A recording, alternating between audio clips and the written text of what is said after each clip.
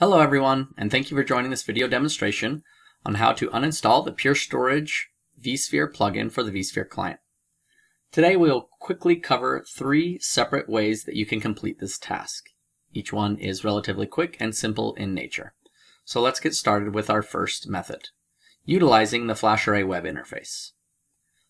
Once you have successfully logged in to the Flasharray GUI, on the left-hand side you will select Settings, then over to Software, and select the pen and paper icon under the vSphere plugin section.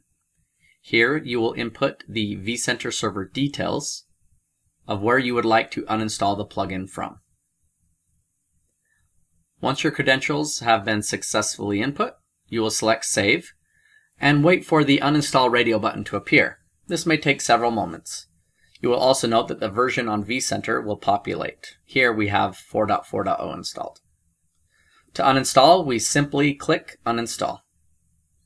You will allow this to process once again for a few moments, then navigate over to your vCenter server, and you will note that it requests that you refresh the browser for the uninstallation to be complete.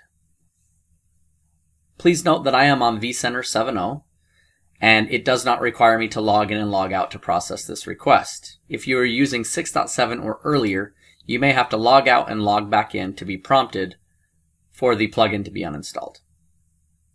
Next, let's discuss how to do this task with PowerShell. Once again, this is a very quick and easy process with just a couple of lines to type. Here we will connect to our vCenter server and hit enter. In my case, I'm not logged in as a user that has access to the vCenter server natively, so it's going to ask me for a username and password. But if you have a user logged into the Windows system that you are authenticated with in vCenter, it should automatically authenticate you.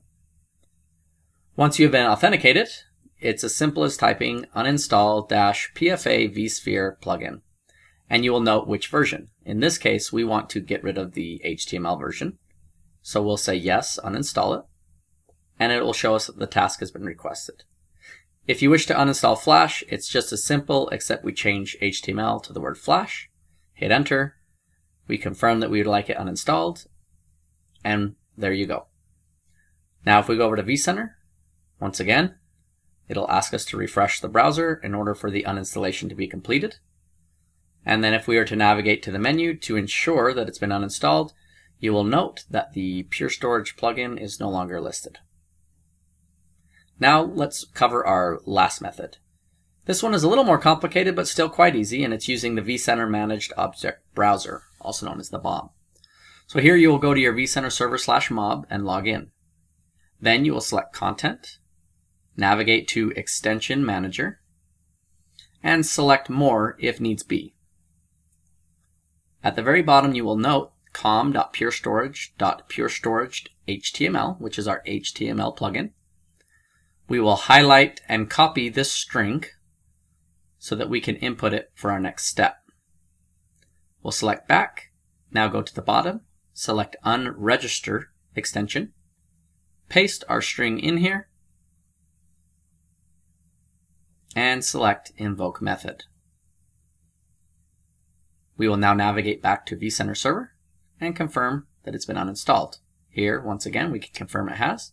We refresh the browser, ensure that the plugin is no longer listed, and you're all set. Thanks so much for watching, and I hope this was informative and helps you learn how to uninstall the Pure Storage vSphere client plugin.